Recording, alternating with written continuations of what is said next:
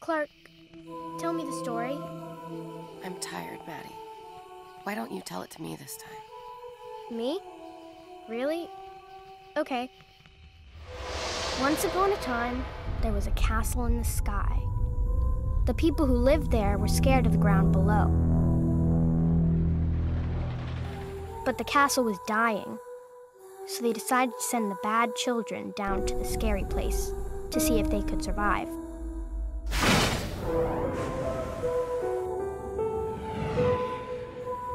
In the beginning, there were 100 of them. 101, counting Bellamy. 101, right. Anyway, they were alone, with no parents, so they did whatever the hell they wanted. Then, the monsters came out. We're not alone. Some of them killed the children. Some took the children away to steal their bones. One even stole their minds.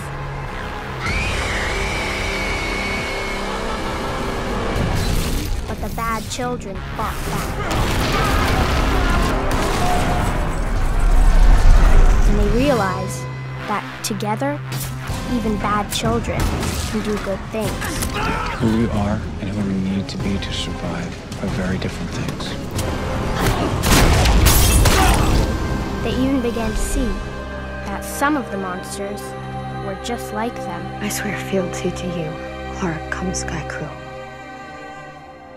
This is our home now.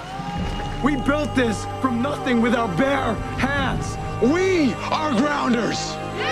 But when the parents came down to find their children, they did not understand this. This land is ours now. Resist, and you will be greeted by death. They just made things worse.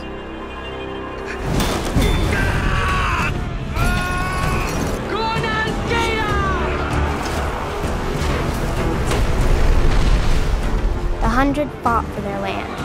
They fought for their friends. Sometimes, they fought against their own families. They tried to be the good guys, but then they realized there are no good guys. And that they weren't children anymore. Stop. You may be the Chancellor, but I'm in charge. But it didn't matter. After all they did to survive, it turned out that the scary place was haunted by a monster they could not kill. Clark, you're not acting like someone who just saved the world. Because we did it.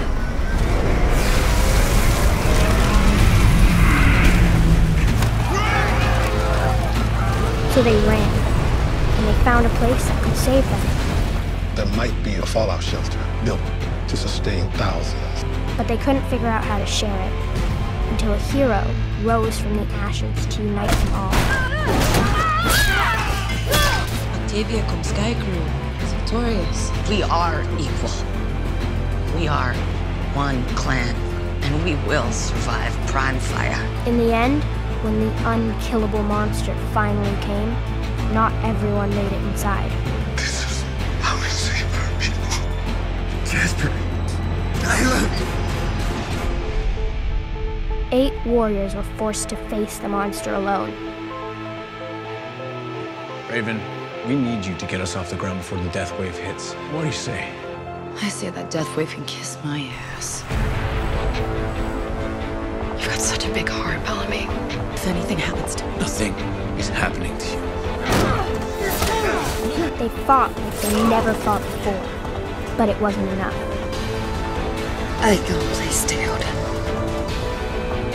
Until one of the 8, the bravest and fairest of them all, climbed the highest tower and cast a spell, sending their friends back to the sky.